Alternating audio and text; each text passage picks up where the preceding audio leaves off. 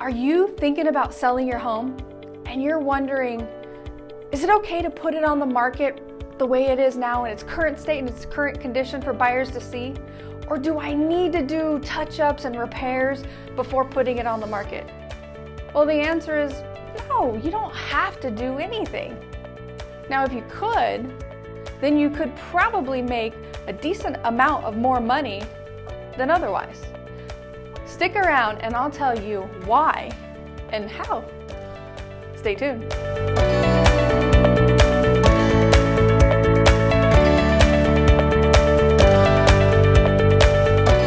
Welcome to Step Into the Valley with Katrina Dew at the 3-Step Realty Group.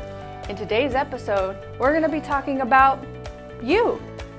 Are you thinking about selling your home and you're wondering, can I put it on the market now for buyers to see in its current state and condition? Or do I need to do some repairs and touch-ups before putting it on the market?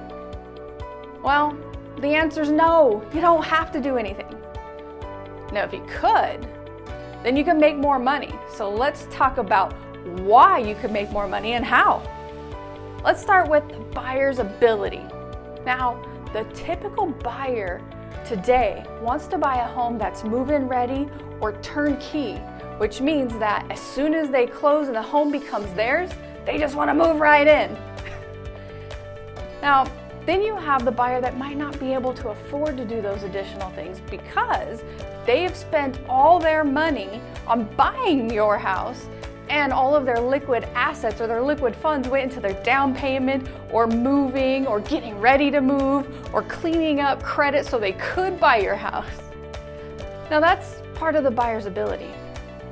Now there's another aspect of it, and that is when they do close on the home, they might not be able to move in right away because they have to do carpet, they have to do paint or other things, which means then they're paying mortgage on their new home and they're paying mortgage or rent on their other home that they're coming from.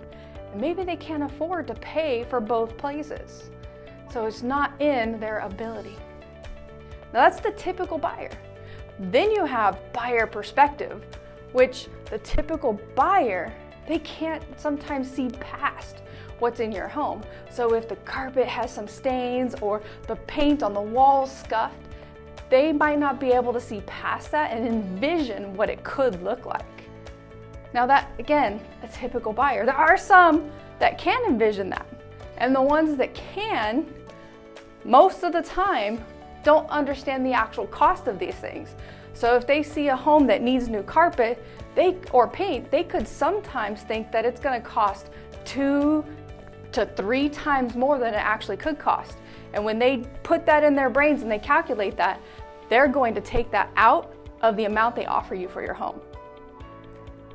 Now there are some of the whys.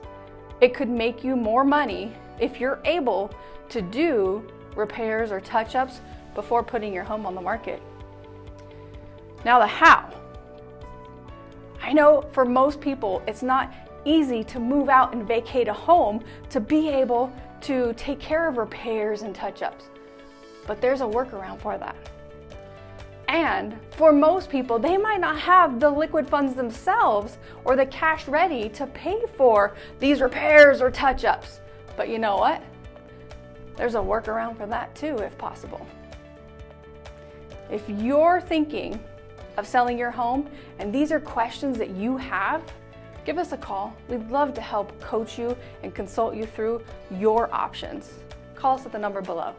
And in the meantime, subscribe to our YouTube channel because every Friday we put out a new video for you.